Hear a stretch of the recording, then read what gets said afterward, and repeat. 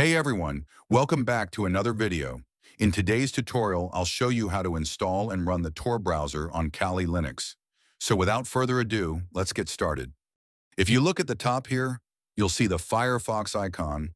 Go ahead and click on it to open Firefox. After opening Firefox, go to the address bar, type download Tor and press enter. After searching, click on the first link in the results. This is the official website of the Tor browser. If you scroll down slightly, you'll see the Download Tor button. Click on the Download Tor for Linux button, and the download will start automatically. The download won't take much time, so just wait for it to finish.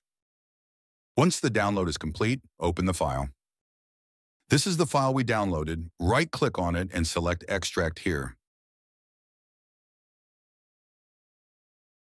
After the file is extracted, close all the tabs. Now open the terminal in your Kali Linux. After opening the terminal, type ls and press enter. ls is a command used to list the files and directories in the current folder. Now type cd downloads with a capital D.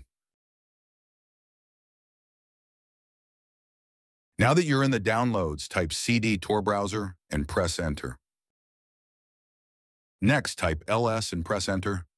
Now type / and / and copy the above text and paste in down.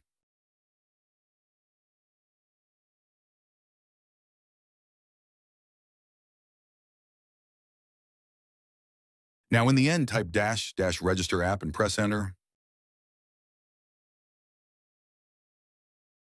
Now click the Kali Linux logo in the top left corner, search for Tor, right-click it, and select Add to Desktop. Now close the terminal, then double-click on the Tor icon to open it. After opening Tor, click the box that says Always Connect Automatically. Then click on Connect. By doing this, your IP address and location are now changed in the Tor browser. After that, go to the search bar, type DNS leak test online, and click on the first link. Now, if you check your IP and location, you'll see they've completely changed. Just so you know, I'm not actually from Austria.